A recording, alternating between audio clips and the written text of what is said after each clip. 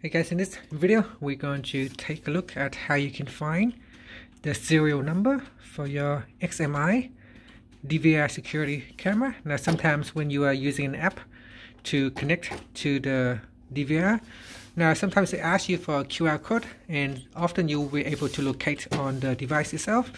However, from time to time, if the sticker is gone, you no longer have access to that serial number, or you cannot scan the QR code. In that case, you need to manually put in the serial number. Okay, so in the app right here, you can see sometimes it asks just scan for QR code, otherwise you have to put it in manually.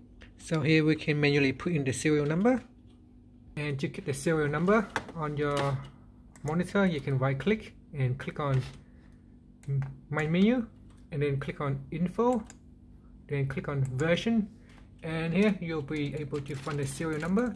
With this serial number, you can use it to log onto your security camera. And that's it. Thank you for watching this video. Please subscribe to my channel for my videos.